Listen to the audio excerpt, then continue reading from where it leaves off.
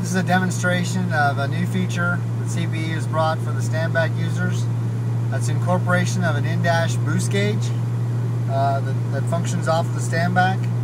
CPE uses the speedometer as its boost gauge, and it has a user configurable setting for when the takeover takes place. In my case, my speedometer is set to take over at 4 psi. I'll demonstrate that for you now. I'm currently in map 2. Map 2 is set to 10 psi boost. You see 10 psi.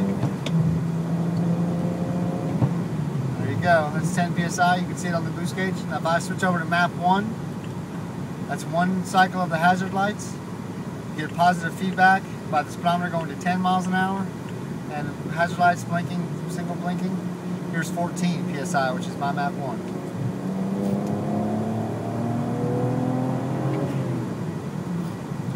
Again, the speedometer functions as a boost gauge by a multiple of 10. So 10 psi in my case is 100 miles an hour, 14 psi in my case is 140 miles an hour.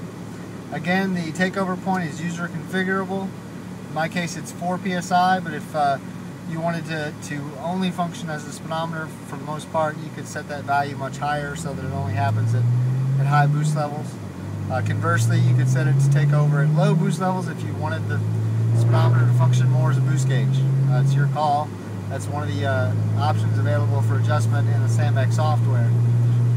It's important to point out that CPE has a patent application filed for this technology.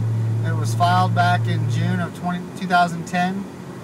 So this technology CPE has had and had perfected for some time. This is just information because of the inevitable comparisons to Vishnu.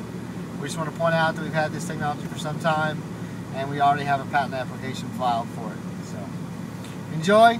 It's one of the many nice features that's brought to you by the Standback.